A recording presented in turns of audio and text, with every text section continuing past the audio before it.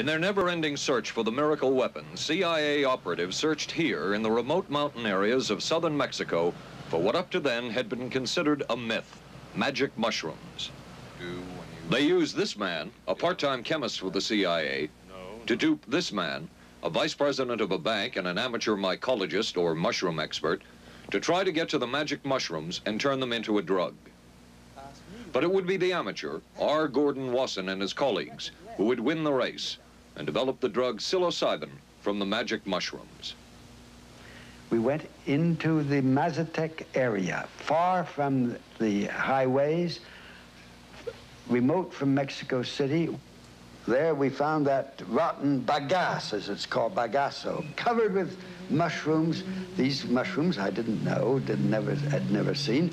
They were the sacred mushrooms. Wasson would also discover and record the ancient mystical rites of the mushrooms from a local shaman or magical priestess, Maria Sabina. And we were seeing incredible sights.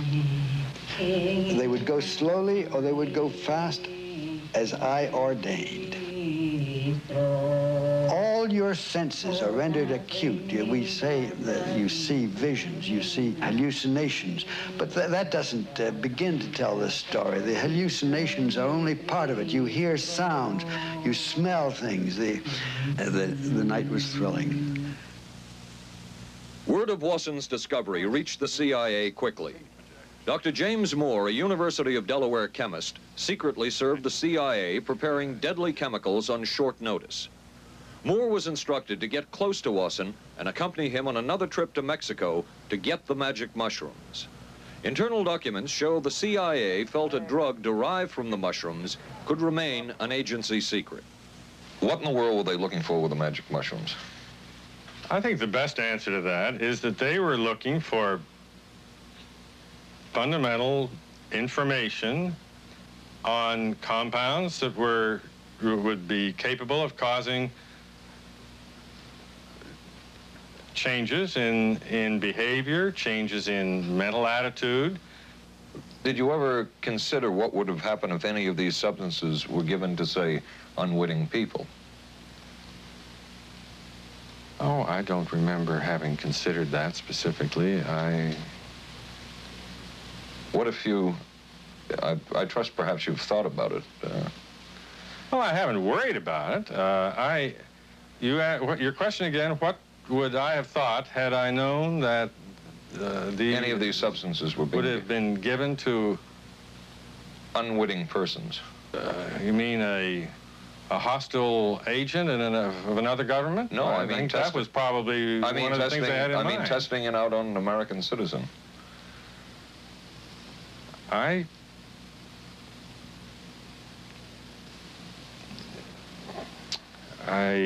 guess I must seem very, very cold-blooded about this, but I don't recall ever having been very much preoccupied with that issue. But many drugs were tested in this way. A decision was made at the highest levels of the CIA to do testing on unwitting Americans. As one CIA document says, such testing would be operationally realistic. A former CIA official who worked on these programs describes for the first time how the decision was made. He did not wish to be filmed or recorded. Thus his remarks are read by someone else. I think every last one of us felt sorry to attempt this kind of thing. We knew we were crossing a line. Every decent kid knows he shouldn't steal, but he does it sometimes. We knew damn well we didn't want anyone else to know what we were doing. The decision was made to do testing on unwitting victims. It was decided they should be on the fringes of society because they were most vulnerable. It was the borderline underworld, prostitutes, drug addicts, and other small-timers who would be powerless to seek any kind of revenge in case they found out. And as their predecessors had a decade earlier, the CIA turned to George White for help. White was now a high-ranking narcotics official, and by this time, the stories about George White were legendary. So the waiter says, may I help you, monsieur? And George White was busy talking with me. paid no attention to the waiter, so the waiter tapped him on the shoulder, says, may I help you, monsieur?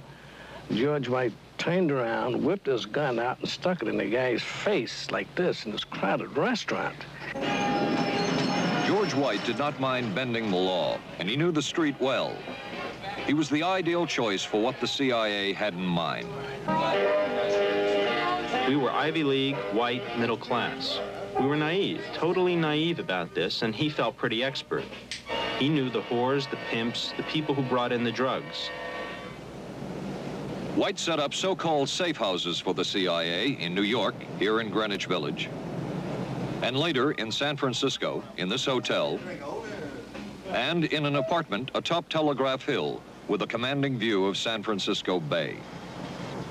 While the existence of these safe houses was disclosed last year, details of what took place within them has not been told. A former CIA official who worked in the safe houses reveals that they were used not only for drug testing, but to study sexual behavior and how it could be used to manipulate people. We did quite a study of prostitutes and their behavior. How do you take a woman who is willing to use her body to get money out of a guy to get him to talk about things which are much more important, like state secrets? We learned a lot about human nature in the bedroom. We started to pick up knowledge that could be used in operations. There would be victims in all of this, but as the agency knew, they couldn't fight back. Some entries from George White's diaries. Clarice gets horrors. Janet, sky high. As one agency memo says, we have no answer to the moral question. The safe houses were not the only testing grounds. Millions of dollars would be spent on LSD research at universities throughout the country. And word would begin to spread on campus about this so-called mind-blowing drug. And suddenly, there was the counterculture of the 60s. I give the CIA a total credit for sponsoring and initiating the entire consciousness movement, counterculture events of the 1960s. Dr. Timothy Leary, the 1960s Johnny Appleseed of LSD. The CIA funded and supported and encouraged hundreds of young psychiatrists to experiment with this drug. The fallout from that was that the young psychologists began taking it themselves, discovering that it was an intelligence-enhancing, consciousness-raising experience.